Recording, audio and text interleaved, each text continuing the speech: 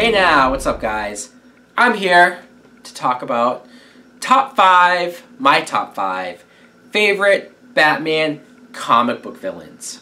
We're getting away from the movies and we're sticking more towards the comic books, maybe some other things as well.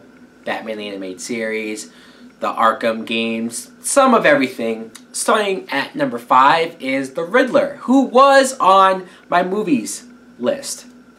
But the Riddler, I've always liked the other aspect of him, maybe slightly more, just in the sense that here's this guy who, okay, you could say he's obsessed with riddles. Sure, you could say he's more obsessed with showing and proving how much smarter he is than the people of Gotham, than Batman, and a lot of times that proves to be his downfall. But that's what I like about the character. I like that it's not as much robbing a bank or killing people. It's not like that's his end goal. That's a bunch of other villains' end goal. No, he wants to show that he's smarter than Batman. I really like his characterization in Batman the Animated Series, that first episode where he gets fired from his job and he's vengeful against his boss and puts him in that maze. All of that I liked. But I also love him in the Arkham games because all of the traps that he has set up in Arkham and the trophies, that's a Riddler that I would love more than anything to see in a movie one day. Number 4, Bane. And sure, you could say that at the end of the day, Bane is just a gimmick, or is just something, a villain that was created to be Batman's physical match. But I like the Bane that's intelligent, and that was able to figure out who Bruce Wayne was, who Batman was, broke into the Batcave, and broke his back. I know that's how everybody knows Bane, that he broke Batman's back. But a lot went into that. Seeing a villain be the reason why Batman had to stop being Batman for 5 years. And it's one of the only times, I guess besides more recently, when somebody else had to step in and be Batman for him. It made it that much more fulfilling and satisfying when Batman does eventually come back to fight Bane. Everything that goes into Nightfall or No Man's Land, when Bane actually closes all the bridges and holds Gotham for ransom, a lot of that they thankfully put in The Dark Knight Rises.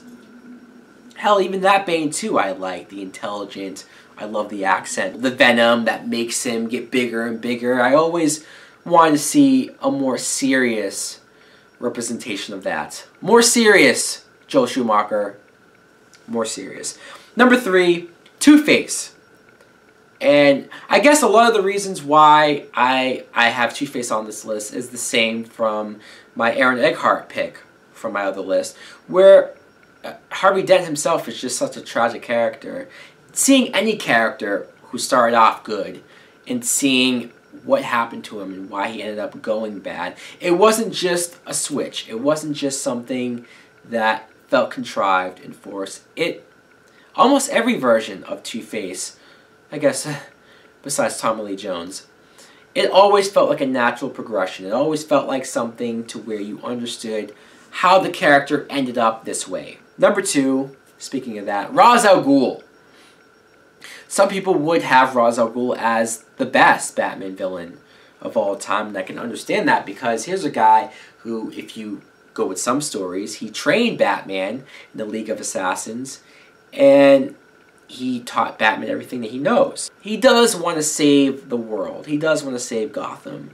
It's his means. It's the way that he gets to what he wants to do, to his goal, is what's too much. He's willing to wipe out Gotham, either with a bomb or just having people kill each other. He's willing to kill millions to save billions. And you could say he's right. You could say that his plan would work. But I've always thought it was too far. It was something that, you know, I appreciated his goal, but I always thought that's what separated him and Batman. This isn't much of a surprise, I'm sure. My number 1 favorite Batman comic book villain is the Joker.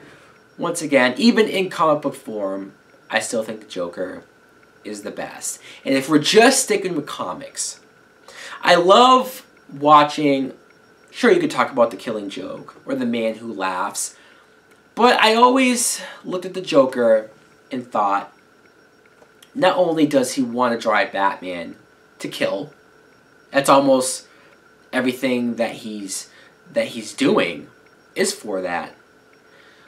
But there was one story that always creeped me out where Batman and the Joker were fighting, and Batman, of course, stops himself from killing the Joker. He's this close from doing it. And the Joker snaps his own neck, kills himself, just to make the cops think that Batman killed the Joker. Because I've always seen the Joker laugh when he thinks he's about to die at Batman's hands, but Batman always saves him. To see that the Joker is so desperate to win that he kills himself to stage like it's a Batman murder, that always stuck with me and creeped me out about him. With Harley Quinn, I've always loved their relationship as well. It shows him lying and manipulating people to get what he wants and him being abusive towards her. It was just another extra layer to make the Joker interesting. So, the Joker in so many ways is my favorite Batman villain. Who is your favorite comic book Batman villain? Thanks for watching. Like and subscribe. Later!